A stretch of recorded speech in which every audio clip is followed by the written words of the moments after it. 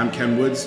You've just been listening to the first 4 bars or so of the Agnus Dei from the Mozart Requiem, a work I'm conducting this week with the English Symphony Orchestra and the Accademia Musica Choir at St. John Smith Square in London on the 24th of April.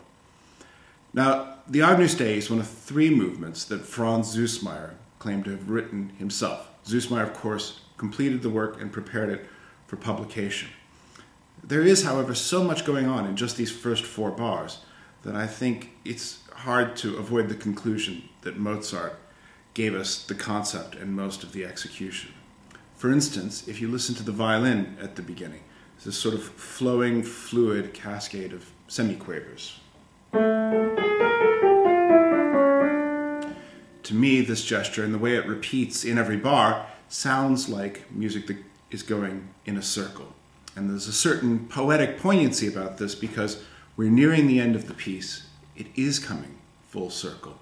And if you listen to the pitches and hone in on the end of that figure, you discover something really quite amazing. The last 5 notes are F, E, D, C sharp, and D.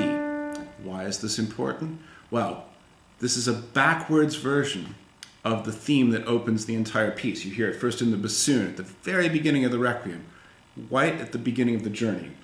D, C sharp, D, E, and F. Now you hear it fast and backwards in the violin, over and over again. Once the choir comes in, it gets even more interesting. It's natural, especially when we hear music like this that's organized vertically, for our ear to hone in on the top voice, the sopranos, which really is not Mozart's most inspired creation. In fact, it's one of the reasons that some people have given credence to the idea that Süssmayr could have written it. They sing the rather forgettable line, Agnus Dei, qui tollis. It's fine, but it's not really one of Mozart's most inspired tunes. If, however, you listen to the basses, you discover something quite amazing. They sing Agnus Dei, qui tollis, and those pitches are D, C sharp, D, E, and F. The theme of the entire Requiem played slowly. So you've got a fast backwards version going on at the same time as you've got a slow forwards version. And this theme, D, C sharp, D, E, and F, is an old hymn melody, the words of which are, "When my final hour is at hand." Finally, there's one more fascinating little detail, which is the tenors, buried in the middle of the texture, sing Agnus Dei. That's D, A, E, A.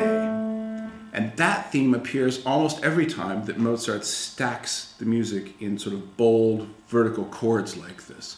Notably at the beginning of the Sanctus, holy, holy, holy, the sopranos sing Sanctus, Sanctus, D, A, E, A. And they sing it much earlier in the piece, in the Dies Irae, the day of wrath, day of judgment. Dies Irae. It's an awful lot of information and context and meaning in just 4 bars of music. I don't think anyone but a master like Mozart could have pulled it off, but you can decide for yourself on Friday. I hope to see you at the gig.